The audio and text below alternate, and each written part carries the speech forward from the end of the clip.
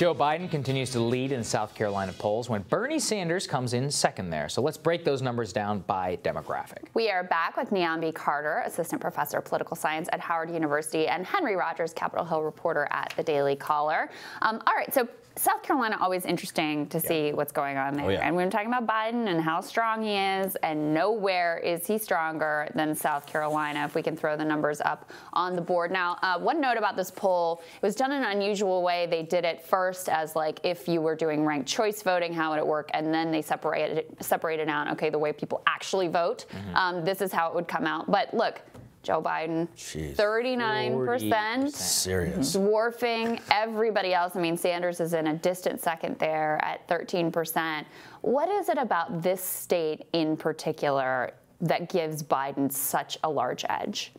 I mean, I think part of it is the large black population in that state. I mean, South Carolina is one of those states that people always say you cannot win if you can't beat or win in South Carolina. I mean, Obama I think they're right. was successful there. I think people have a lot of reverence for Joe Biden's long career, the fact that he was Obama's VP. I think some of that goodwill has sort of rubbed off on him. And you got to also think about who is actually going to vote. If these are older people who are moderate, this is their pick. They're going to be their guy. Can we ask you that? We looked at a California poll, I think it was last week, where Sanders was in first, Warren was in second, I think Biden was in third.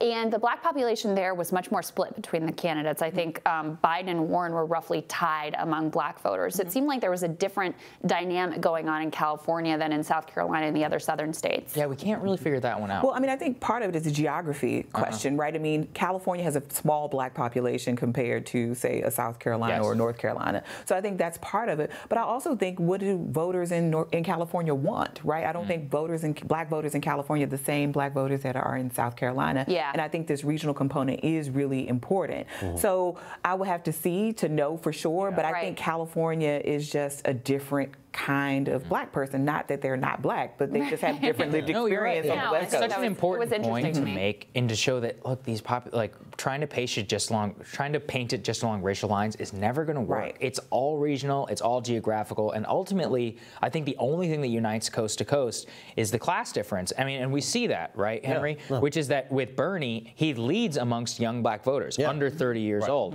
Over 60, Joe Biden crushes everybody else in the race, and you just see this over and over again. One thing had to point out, friend of the show, Ryan Grimm, I believe we have his tweet, I want to throw it up on the screen, is that Pete Buttigieg is losing to South Carolina black voter. He's losing to John Delaney. Amongst black voters. So I guess we don't have it on the screen, but here it is. Which is that Joe Biden has got 55%, Bernie at 16, then we start going, by the way, Tom Steyer is beating Elizabeth Warren.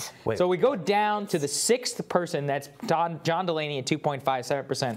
Pete Buttigieg has got 1.29% black support in the state of South Carolina. They hate him there. To your point, Niambi, you can't win the Democratic nomination. It's not going to happen. I don't think so. And I think there are a number of reasons, right? I mean, I know a lot of people talk about the homophobia in the black community, which I think is just, it's a catchy headline, but not actual truth. There are lots of reasons not to be into Pete Buttigieg. I mean, he's a 30-something guy from a small city. He won with, what, 9,000 voters? I mean, like, so become the president, right? After this experience. With, by the way, the same ideology as Joe Biden. I mean, he's a centrist. He is not promising these great changes. I think he's interesting. I think he's telegenic. I think he has a story. But I don't think his story is enough, because when you look at these same polls and people want somebody who they think can beat Donald Trump, that's their biggest concern. And he doesn't look like he's the guy. He's not ready yet.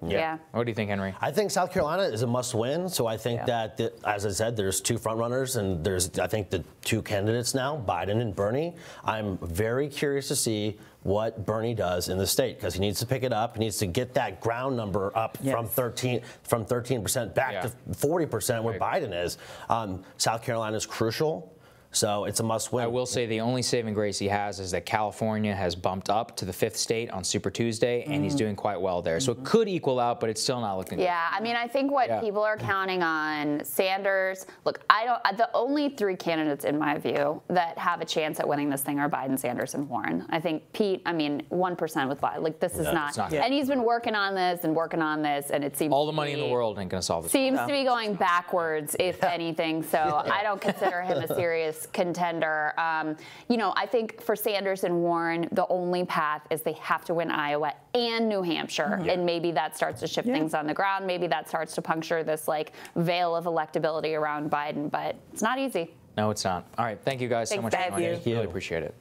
Tomorrow on Rising, a country you may not realize a significant backer of Silicon Valley, Saudi Arabia. Journalist Edward Onwesco sheds light on the kingdom's connections to the tech capital. And we're going to dive into the fallout of Mayor Pete's time at McKinsey and what his client list could tell us about the candidate with writer Nathan Robinson. Also, do not forget to send us your Rising Cues using the hashtag Rising Cues on whatever social platform you're on. Looking on Instagram, Twitter, check us out at both of those spots, and we will see you guys tomorrow. Have a great day, guys.